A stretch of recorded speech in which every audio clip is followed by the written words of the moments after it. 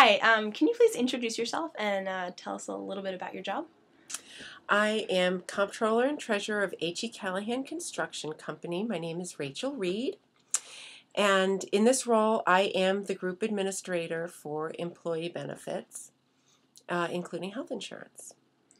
And so can you tell us a little bit about how your buying of health insurance has changed over the years, has been affected, and how it might affect the company as a whole?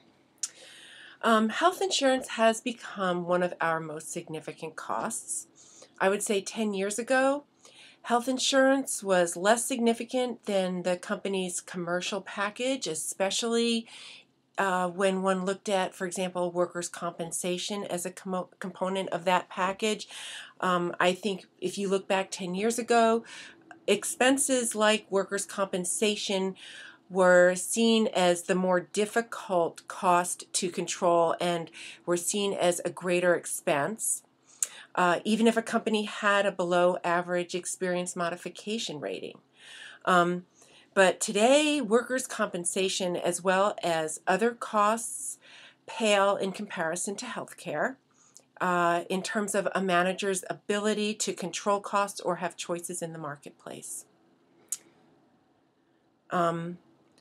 I would have to say that in my experience, each year is now a new mountain to climb when it comes to affording health care for our employees. And as costs rise, it becomes more and more difficult to offer employees a plan that both the company and they can afford.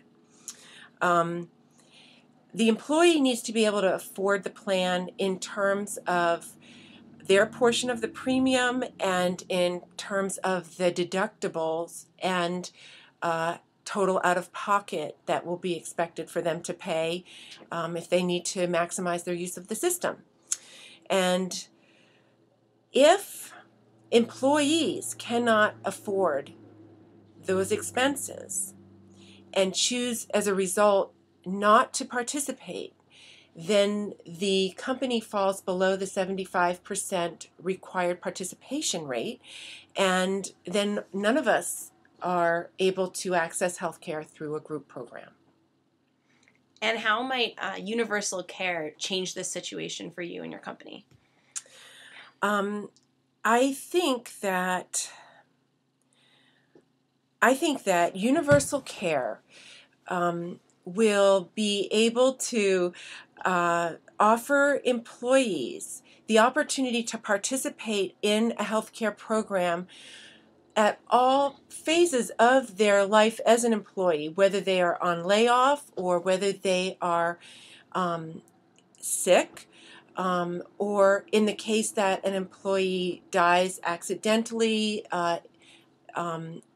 in a car accident or due to a long-term illness. It means that their family will still be covered and will be able to have continuum of care, as opposed to now when people have to wait to have their Medicare, Medicaid privileges approved through the Social Security Administration and disability approved, and that whole package can take almost a year sometimes to get through, even though they try very hard to process the packages for terminally ill patients. So I would say that also it's important to note that health care and health insurance has really impacted our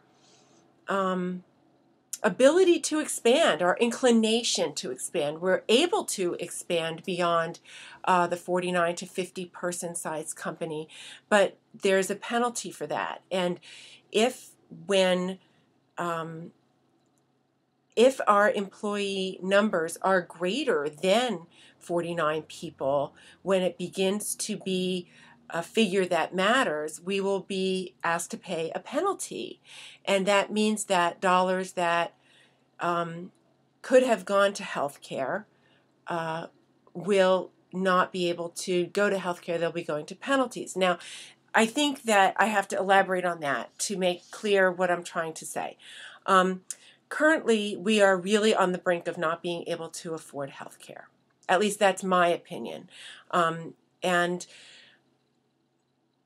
if we get to the point that we can't afford health care and our employee group is greater than 49 people, we will then have to spend money to cover the penalty per employee. If, however, we stay at 49 people or less and we get to the point where we can no longer afford health care, we will be able to take the portion of our budget that has been paying for health care, and while we may not be able to afford a group plan for everyone anymore, we will be able to give that money to employees to go to the exchanges so that we will be able to still enable our population to continue health care participation, as opposed to using that money to pay for fines. Thank you. Do you have any final comments on your opinions of the benefits of universal care? Is it something important to you as a person? I think what's really important to remember is that we are the only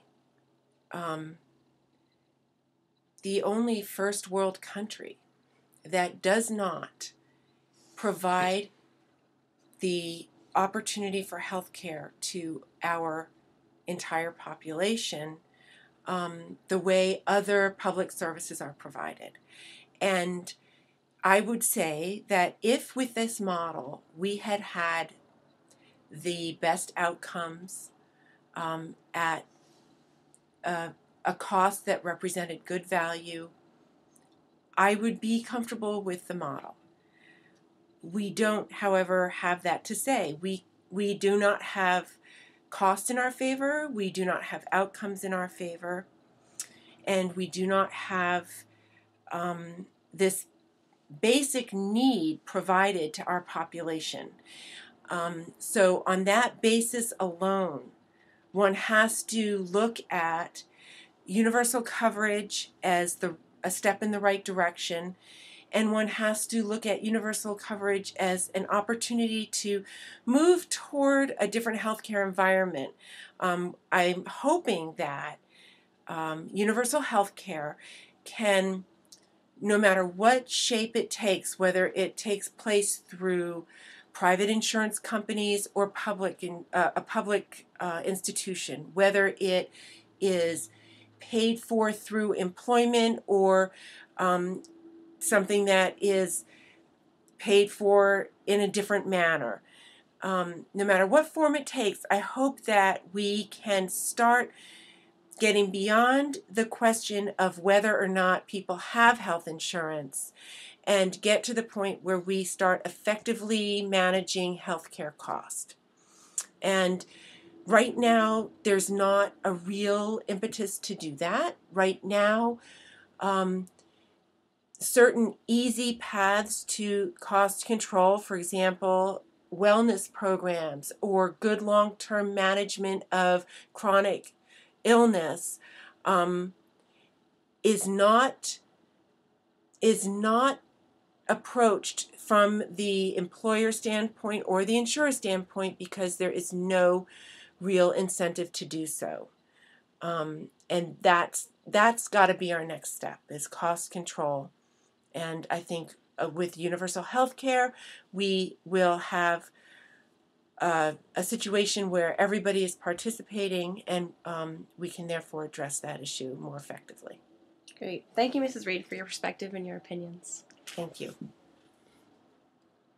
I don't know how well that went.